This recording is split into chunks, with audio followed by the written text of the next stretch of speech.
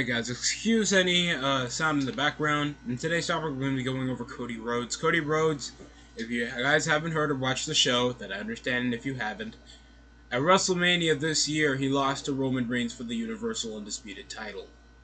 In a pretty good match, of course the unexpected draw has, the unexpected outcome had occurred after, all the push and build up, disappointment over to the fans, and I just feel like that was a perfect way to garner it over, to have this overcoming storyline, because it would just be so cut and dry if Cody was to just win the Rumble after all the scuffing of him just closing over the deal after all the trash talk with WWE, and this just becoming a misconception all because he was talking trash about this rival company trying to get AEW over, and then immediately just burying him after having the main event and headline majority of the shows, majority of promo time, and poof, feuding with Brock Lesnar at a B or C pay-per-view apparently is a downgrade. It's a burial. Feuding with Brock Lesnar in the main event of a pay-per-view in a different country is apparently a downgrade. Okay, Rock, I understand you just lost to Steve Austin, but Steve Austin's out, so that means you got to feud with Kurt Angle for the WWF title. Like, that's a downgrade, apparently. Now I understand it's possibly not over the outcome that he gets, and it just extensifies more if Cody gets over this outcome after getting screwed over the Undisputed Championship, and possibly he feuds with McIntyre if he resigns. Ray. There's a lot, or Bray Wyatt if he's intending to even resign over, getting dropped out of WrestleMania after, he sucks at his own creative.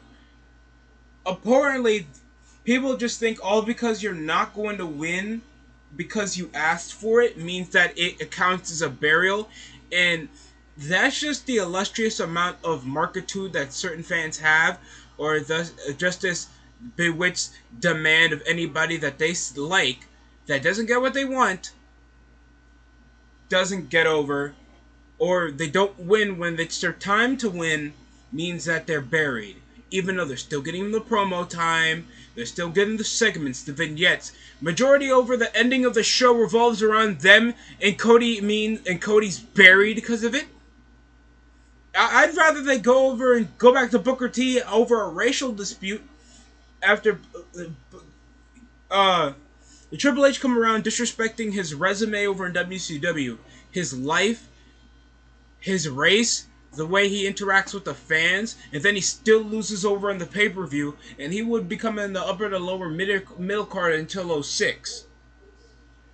Sometimes you're just not ready over that main event plateau yet, and sometimes losing would garner more momentum to see you actually win when it's time for you to win. People would think 03 would be the perfect time over the storyline they had for Booker, and that would be so cut and dry when you see him over as the babyface champion. There isn't much established about Booker yet. Would you really think there's so much established about Cody other than he's a good talker? No! King Booker, great world champion, we all remember him. If we have more established when Cody gets in a program, possibly with Rollins again, possibly with Riddle, Lesnar, and establish more over his, accolades and more of the obstacles that are put against him over in the calendar year, there's more of the long term to go against that. That's why the Bloodline is still at least one of the more top storylines for him to build around, so we can actually establish Cody. So all fans gotta do is shut the hell up, learn how to be more patient, and actually think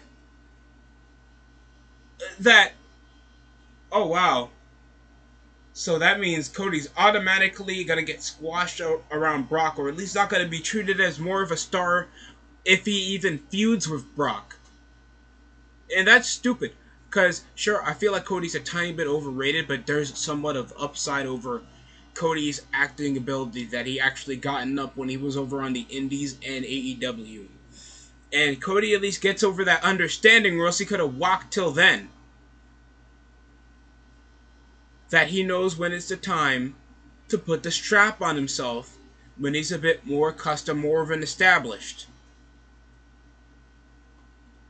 Possibly, if he was healthy more around 2022, they could have put the could have had more of the strap around him because he would have been more healthy and he would have had the screen time to actually accompany more of a response. He's still winning more over guys over in the company.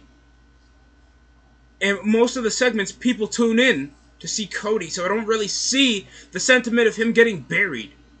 Well, there's guys like Elias that's getting buried, LA Knight that's getting buried. There's guys that actually are competent talkers that get degraded over in the card, and they actually have more over the guys from the black and gold to get themselves over. But Cody just losing at Mania is just too much for the fans to already to use such an overused term like burial when it comes to a guy that they want to win. That's why sometimes I don't even like dealing with the wrestling sphere. Because there's so much impatience that comes over to something that doesn't have an off season.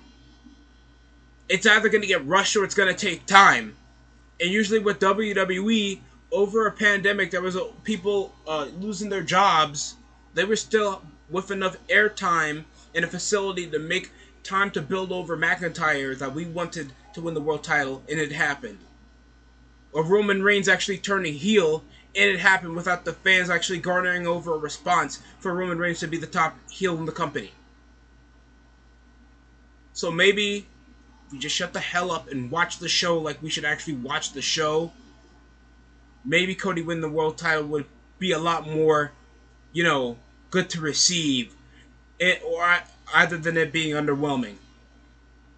Tell me how you guys feel down below. I'm gonna take my Tylenol so I don't have to deal with these idiots always trying to complain over a fake fighting show. That's it for me. Thanks for watching the DST show. Like, comment, subscribe for more.